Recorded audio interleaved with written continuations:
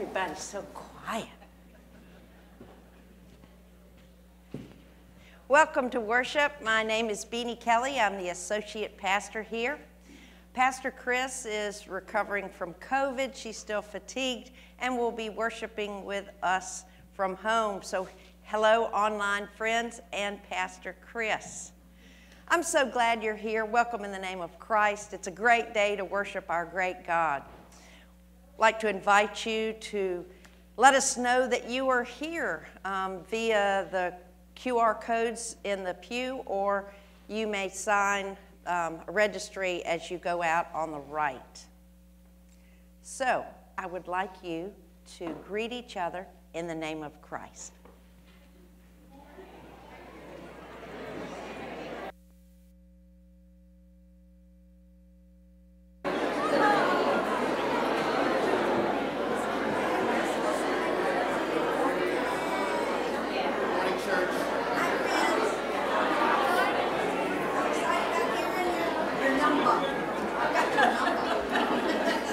Please remain standing while you're up.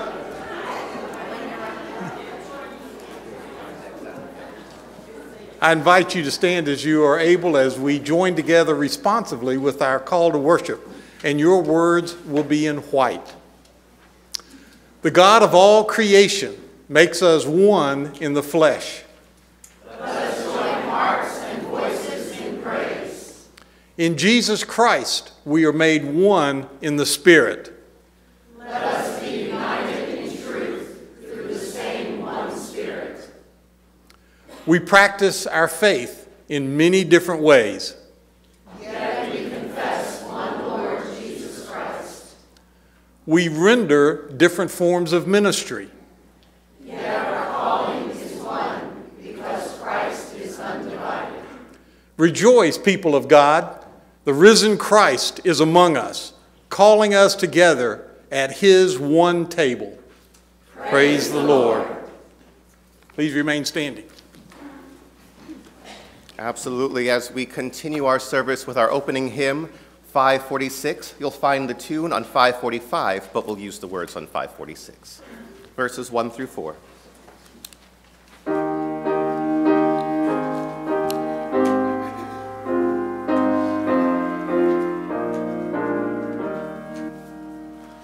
The church's one foundation is Jesus Christ our Lord. We are his new creation by water and the word. From heaven he came and sought us that we might ever be his living servant people, by his own death set free.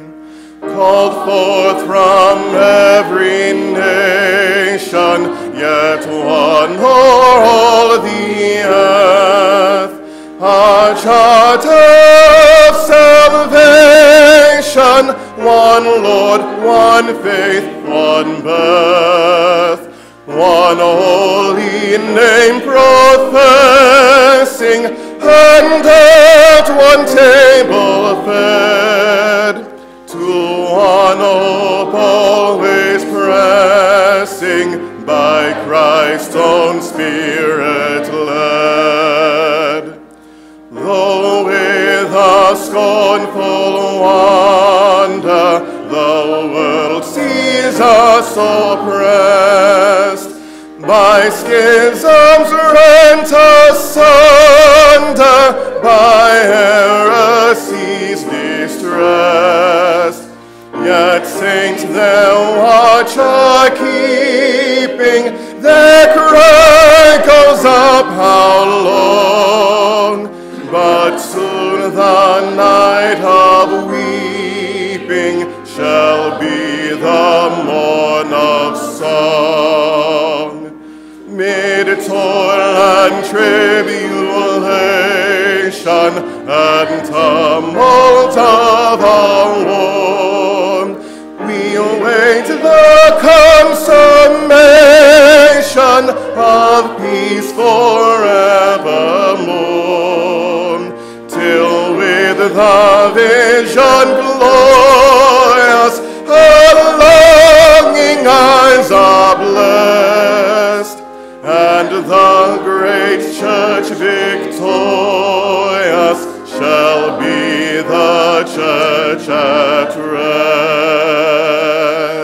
Amen. You may be seated.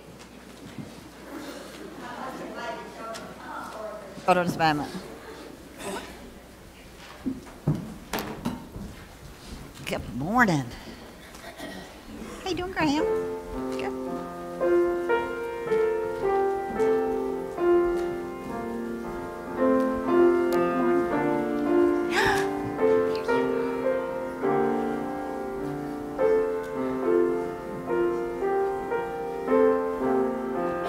Good morning, friends. And good morning, online friends. We're glad you're here. Let's sing it one time for the kids. This is where children belong. Welcome as part of the worshiping throng. Water, God's word, bread and cup, prayer and song. This is where children belong. I'm so glad y'all are here today on this cold and rainy day. So raise your hand if you know this book, The Little Blue Truck. Do you know it? This is one of my granddaughter, Delta Rose's. Great. Great. You can help me tell the story.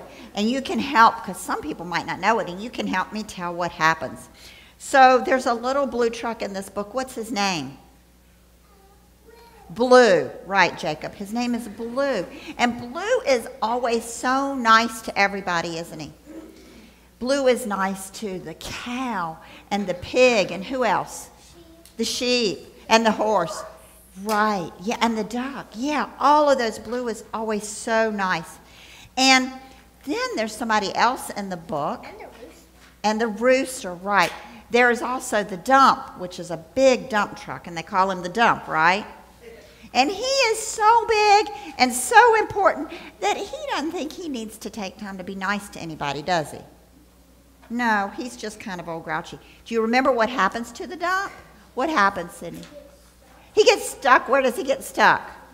In the mud. He gets stuck in the mud, right? And he's just kind of stuck there. So who comes to help the dump? Blue comes to help the dump. He does. Even though the dump wasn't very nice, little Blue was nice, right? But Blue was really little and the dump was really big, so what happened to Blue? He got stuck in the mud too, right? So now they're both stuck. So who comes to help Blue? Who? I know, which ones? The horse. Who else? The sheep, the cow, the duck, and the rooster. They all come to help because Blue was so nice to them that they wanted to help Blue. And so they helped Blue push the dump out of the mud, right? Yeah, isn't that what happened? Yeah. My favorite part is on this page.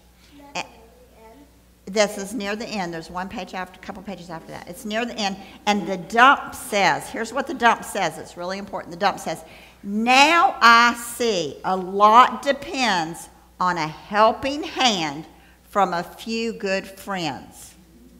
A lot depends on a helping hand from a few good friends. And you know, at church, when a few people help do something, then a whole lot can happen, can't it? And like with Blue, we are never too small, we're never too old, we're never too big to help. What are some ways we can help other people? What, Abigail?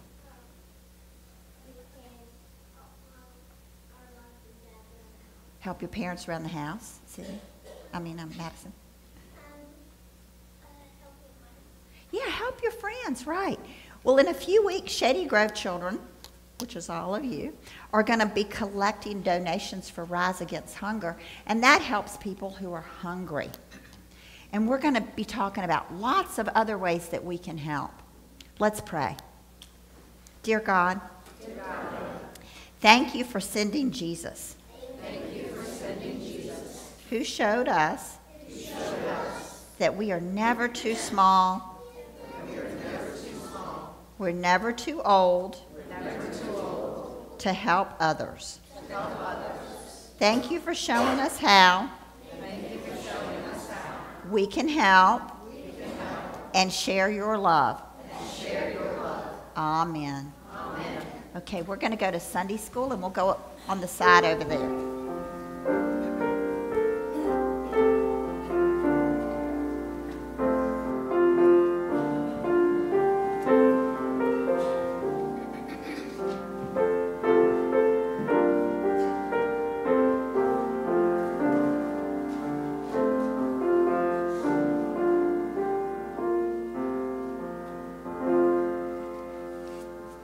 This time I'd like to invite Michael and Susan to come forward.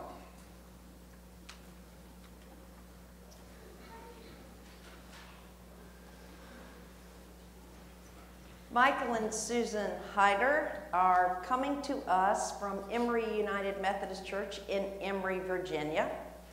Far, far west. Far, far west. And they came about in the summer. What month did y'all? June 15th. June 15th, not to be exact, June 15th. It was a holiday of 2022, I think. Was it? So they came to visit, and they were on a plan of trying out different churches. But y'all were so welcoming and so lovely that they chose to stay. So we are very excited about that. So I ask you, are you ready to discover and live the love of God with us here at Shady Grove? If so, you say yes. Yes, we are. Yay!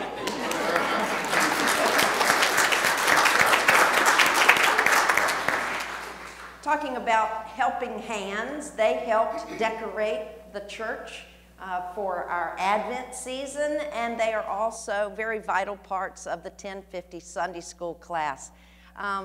So I urge you to come introduce yourself to Michael and Susan. They are wonderful people, and we are so excited to have y'all. Thank you. Our newest members. Yeah, thank you. Thanks.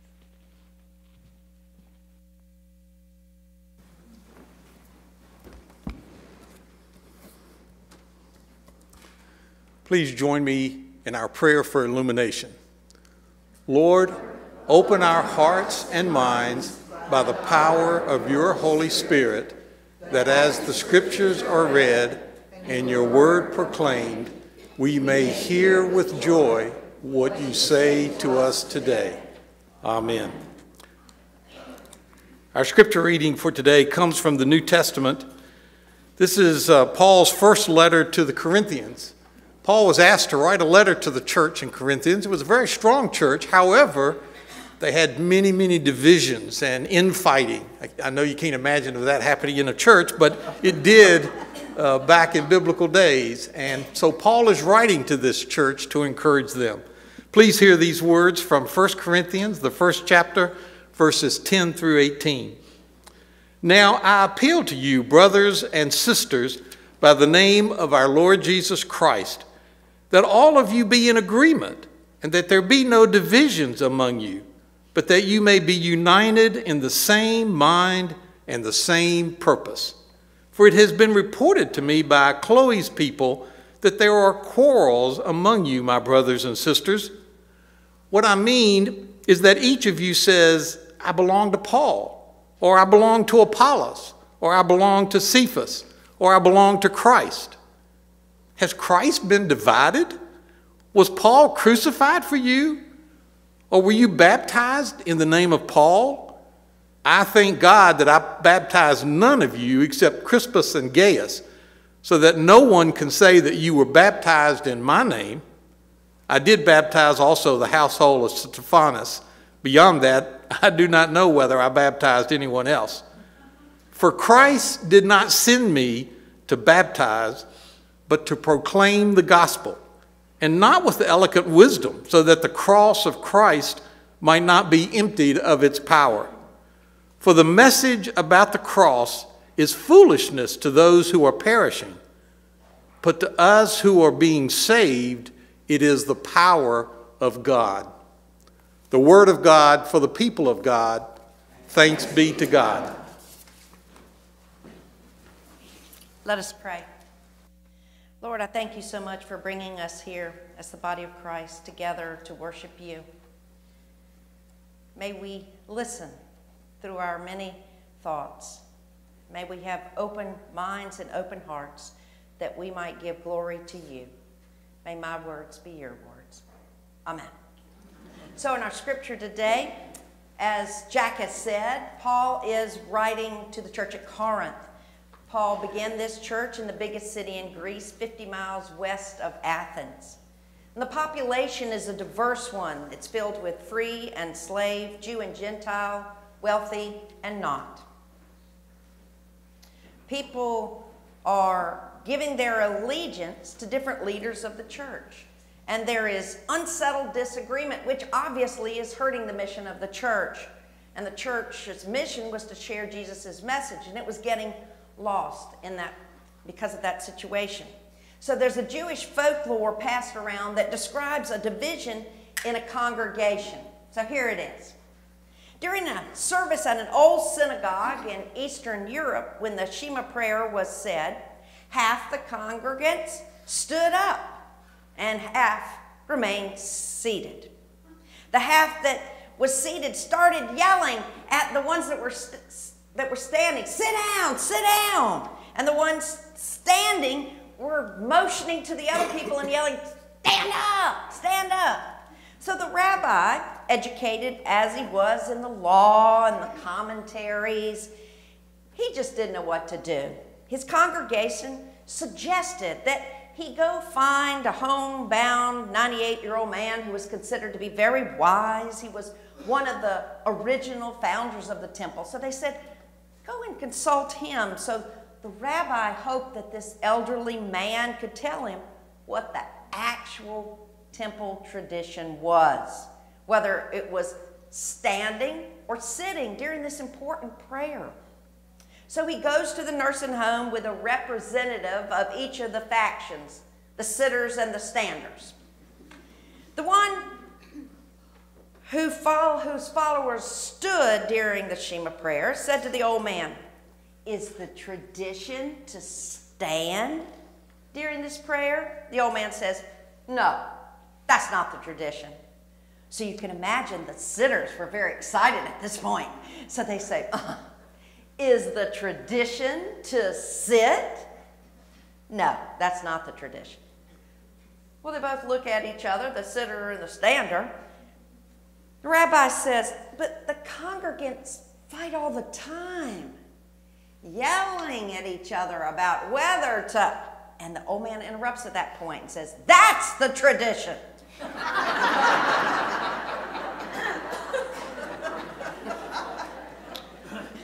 People argue in church about some important things and some not so important things, importance of traditions or procedures, and they argue about theology.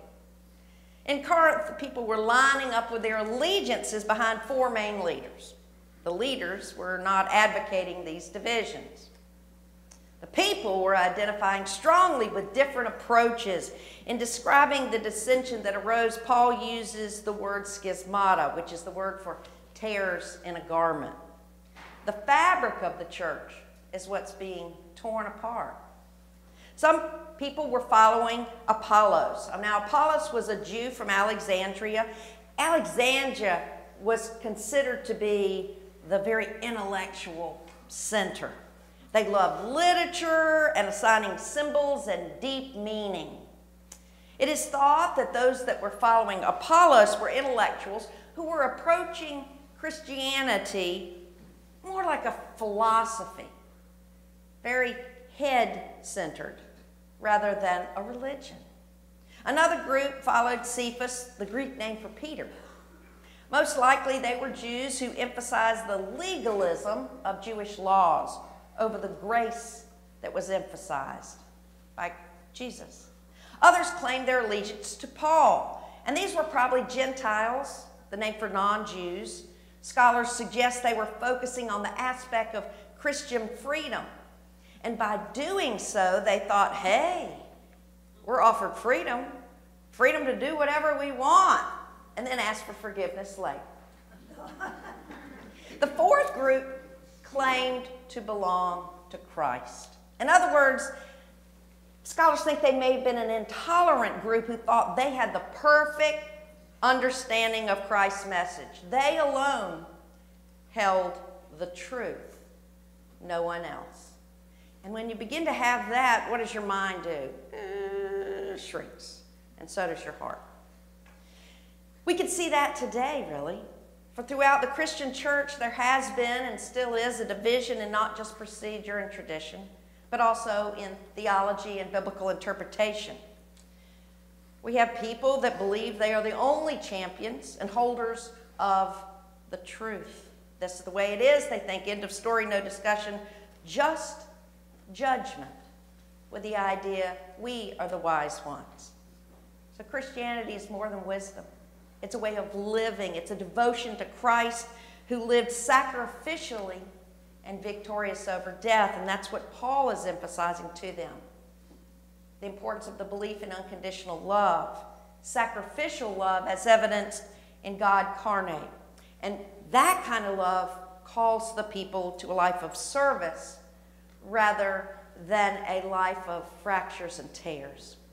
So Paul calls the Corinthians to unity, to be of the same mind. To be of the same mind, well, that was difficult. And it still is difficult, don't you think? Same mind. You may know people, I do, that you feel like they can finish each other's sentences.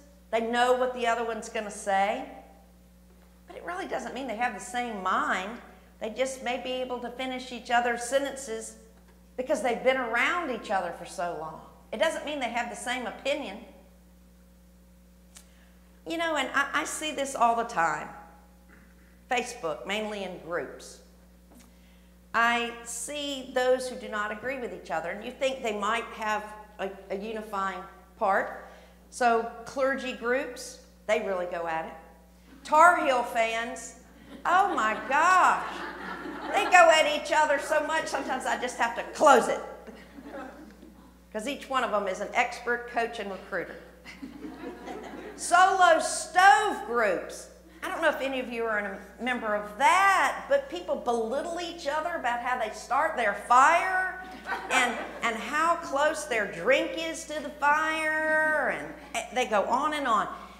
Disagreeing with each other and totally disrespectful. And just an aside, I also belong to a cockapoo group. They are kind. If you want some just love and furry niceness, join a cockapoo group. So Paul affirms that the church members have different gifts. He affirms you're different, and each one of you has value to the whole. And he says he wishes them to be knit together, like bones after they've been fractured, knit together, healing. Reverend Hubert Beck calls out the Corinthian church, and I think for any church that uses their, quote, great disparity of gifts, interests, and emphases to schematically subdivide and turn their interest into power plays, their emphases into self-serving quests for a personal following, and their gifts into good works that give glory to themselves. While there are groups and subgroups within the church, Paul urges the Corinthians, be of the same mind. And that message is directed to us. As various scholars point out, being of the same mind does not mean having the exact same thoughts. Unity is not uniformity. Unity is not uniformity. In other words, people can have different opinions, but still be unified. So what do I mean by that? We must have the same purpose, to bring reconciliation to the world through Christ, to show love to all people in all situations. How we use our spiritual gifts, how we use our talents, how we use our opportunities either gives glory to God or it doesn't. How we speak to one another either gives glory to God or it doesn't. No one person has all the gifts. No one person can see all the angles of a situation. No one person is the model for handling all situations, because we need each other. And we need to treat each other with respect, aware of these differences in style and personality, in our talents and our experiences. Paul speaks of unity in other letters. In Ephesians 4, he says, make every effort to be unified. One Lord, one baptism. Humility, patience, and tolerance are required, he says. In Colossians, he says, be patient and gentle, and especially be loving. And this will bring unity. Romans 15 says, unity is so that we can glorify God with one mind and one spirit. The American pastor A.W. Tozer described unity in the most beautiful way. And he begins by posing a question. He asks, has it ever occurred to you that 100 pianos, all tuned to the same fork, are automatically tuned to each other? They are of one accord, by being tuned not to each other, but to another standard to which each one must individually bow. So 100 worshipers meeting together, each one looking to Christ, are in heart nearer to each other than they could possibly be were they to become unity conscious and turn their eyes away from God to strive for closer fellowship. So the unity, where's it coming from? It's coming from Christ, right? That's the tuning fork. What commandments come from Christ? You know them, two major. Love God and love your neighbor as yourself. So if we follow these commandments, will we be unified? Well, it's certainly a start. Love is the essence of God, and when we love, we bring reconciliation to the world. St. Augustine said, love is like gravity. We are pulled toward what we love. If we're pulled toward God, then we become closer to each other. Now here's something that's difficult. You may see 5 people, all devoted Christians, all upholding love as their motivation, but coming up with completely different interpretations of a situation, or coming up with completely different solutions to a problem. Are they uniform in their solutions? No. But can they be unified in the search? Yes. Can they be unified in their respect? Yes. Sometimes it just seems so hard, doesn't it? So hard. Brene Brown gives some insight into how we have gotten so ununified. We've sorted ourselves into factions, she says, based on politics and ideology. We've turned away from one another and toward blame and rage. We're lonely and untethered and scared. Any answer to the question, how did we get here, is certain to be complex. She says, but if I had to identify one core variable that magnifies our compulsion to sort ourselves into factions, while at the same time cutting ourselves off from real connection with other people, my answer would be fear. Fear of vulnerability, fear of getting hurt, fear of the pain of disconnection, fear of criticism and failure, fear of conflict, fear of not measuring up. When we ignore fear and deny vulnerability, fear grows and it metastasizes. We move away from a belief in common humanity and unifying change and instead move into blame and shame. She says we will do anything that gives us a sense of more certainty, and we will give our power to anyone who can promise easy answers and give us an enemy to blame. But I think that finding a common enemy doesn't mean we're unified. Not really. So how can we work toward unity, not uniformity? Recently elected Bishop Tom Berlim describes in one of his books a trip he took to London. There he was warned at the metro, mind the gap. People meant to be careful around that gap between the station curb and the metro so you don't fall in, twist your leg, or worse, get stuck and run over. Mind the gap. You know, it's good advice for us too, even if we're not getting on a metro. We must try to understand someone else's perspective because there's a gap between our perspective and someone else's. So we have to try to understand someone else's perspective and to understand their experiences that might have led them to their opinion or their stance. What's the first step of that? We have to listen. And when I say listen, it's not trying to think of a rebuttal or an argument to rebut what somebody's saying while they're talking. You ever done that?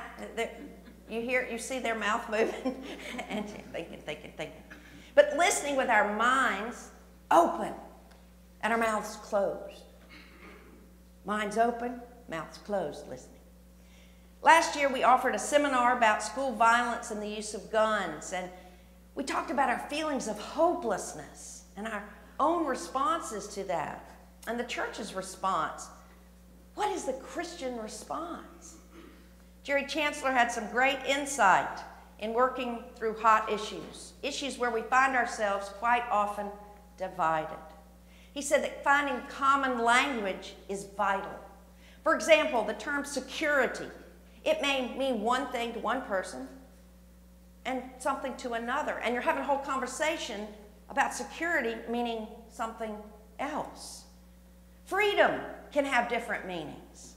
And it's so important to define terms, and the defining can really break down a heated debate until the participants realize that they weren't even using the terms in the same way. So finding common language and understanding perspective can help to bring unity. Finding common language takes risks. It means being willing to remove labels and see beyond them. It means not lumping people together with labels like conservative, liberal, hardhead, fanatic, kook. Isn't that a good one? It's just a kook. Being of the same mind doesn't mean uniformity, but it means embracing a sense of belonging. Brene Brown again emphasizes the importance of true belonging. She says true belonging is not passive. It's not the belonging that comes with just joining a group. It's not fitting in or pretending or selling out because it's safer. It's a practice that requires us to be vulnerable. You hear that word again? Vulnerable. Get uncomfortable and learn how to be present with people without sacrificing who we are. If we're going to change what is happening in a meaningful way, we're going to need to intentionally be with people who are different from us. We're going to have to sign up and join and take a seat at the table. We're going to have to learn how to listen, have hard conversations, look for joy, share pain, and be curious, more curious than defensive, all while seeking moments of togetherness. So ministers of Shady Grove, it's up to all of us to create an environment of belonging here, for people to feel safe in sharing their thoughts and beliefs, for people to encourage each other to grow in faith, for people to offer signs of hope that they see in their own lives and then what they see in the lives of others.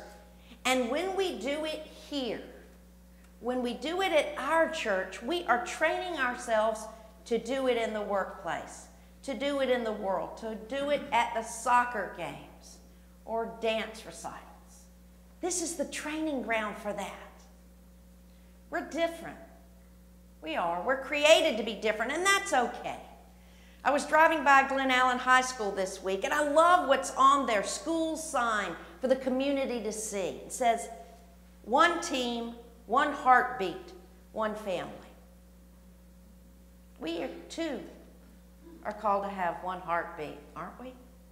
The heartbeat of love, one family serving each other, responding to the needs of others.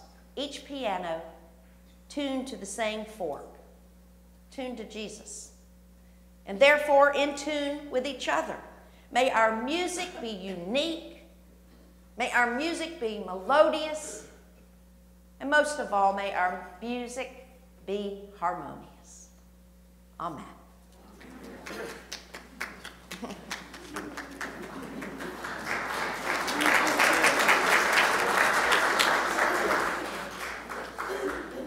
Please join me as we confess our faith.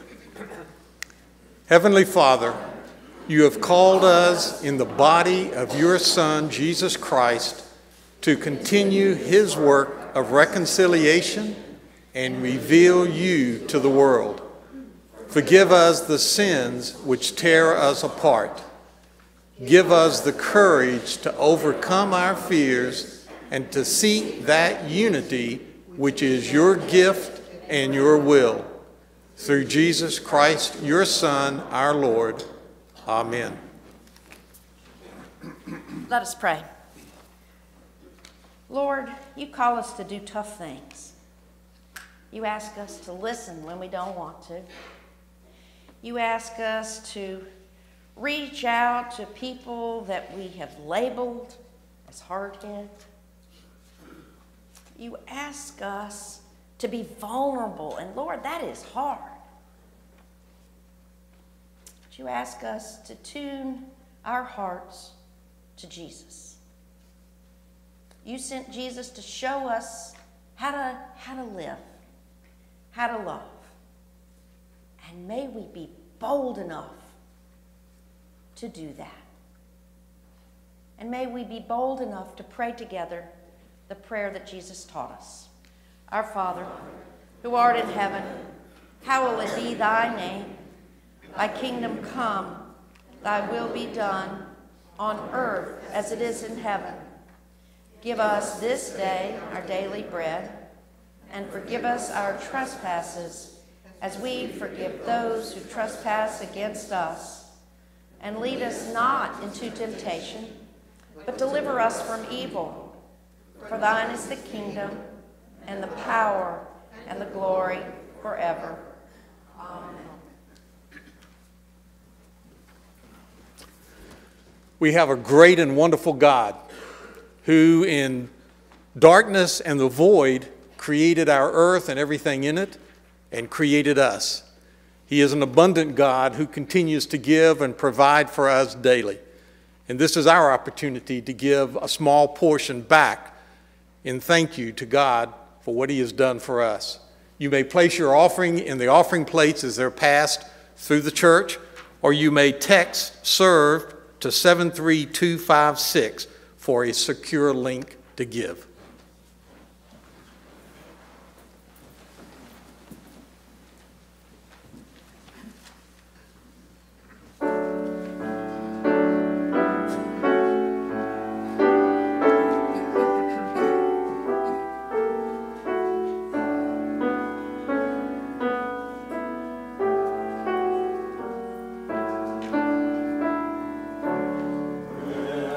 Survey the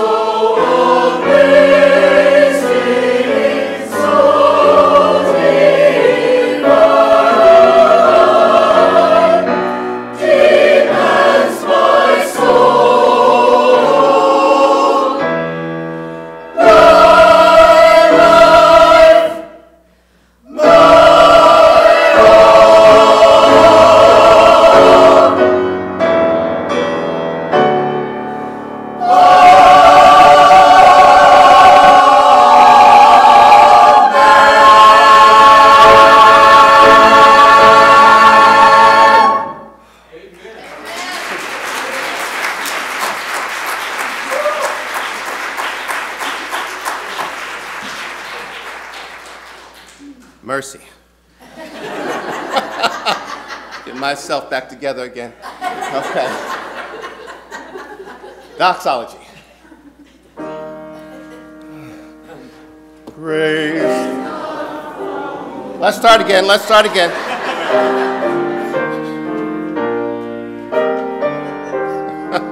Praise him.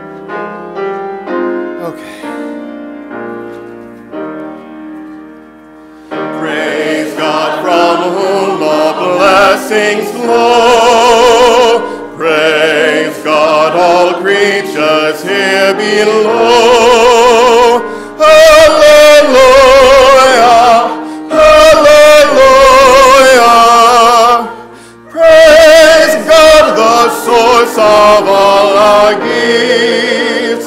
Praise Jesus Christ, whose power uplifts. Praise the Spirit, Holy Spirit. Hallelujah, hallelujah, hallelujah.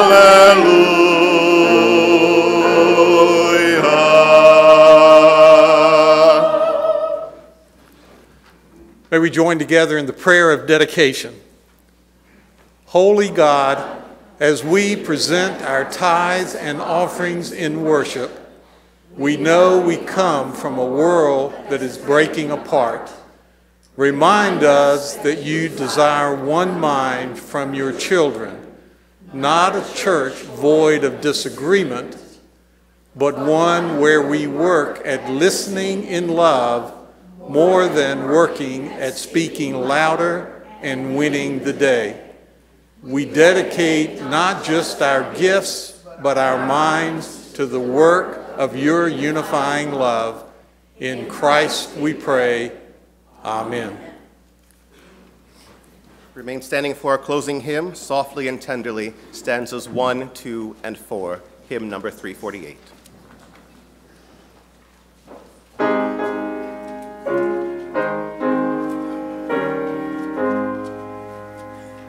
Softly and tenderly Jesus is calling, calling for you and for me. See on the portals he's waiting and watching, watching for you and for me. Come home, come home. You are weary, come home. Earnestly, tenderly, Jesus is calling, calling, oh sinner, come home. Why should we tarry when Jesus is pleading, pleading for you and for me? Why should we linger and heed not his mercies, mercies for you and for me? Come home, come home. You are weary, come home. Earnestly, tenderly, Jesus is calling, calling, oh sinner, come home.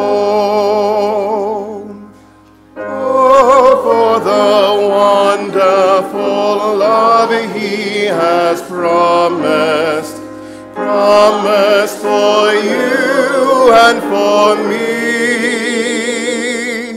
Though we have sinned, he has mercy and pardon, pardon for you and for me. Come home.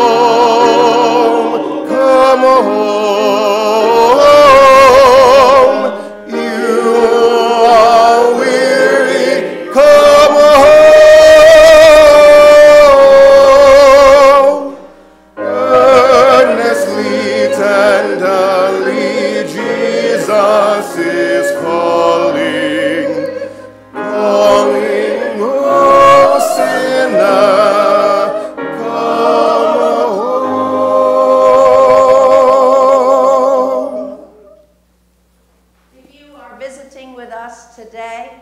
I encourage you to stop by the Welcome Center to see Judy Gillis, where we might learn a little bit more about you and that you can ask some questions about us. We would love to get to know you. Want you to know that confirmation will be beginning very, very soon. It's for 7th graders and up from 4:15 to 5:45 in the doghouse, beginning March 5th. And then we will have our confirmation Sunday will be on Pentecost, which is a tradition. But it's not a tradition we argue about. It's just a tradition. We are offering an opportunity, a 3-week series on Mondays beginning February 6th, led by Pastor Chris, called Community Hope in the Midst of Addiction. It's an opportunity to better understand those who are affected or get help yourself or for your loved ones. We'll learn about addiction, how to help someone struggling, and learn the resources that are available. So please, this is not just for our church. Please share that with someone that you think could really grow from that. So this week, I encourage you to be a piano tuned to Jesus. Think of something this week that you're going to do that brings you closer to Jesus, whether it be a devotion, whether it be blessing someone in a certain way, whether it means listening to a podcast on faith.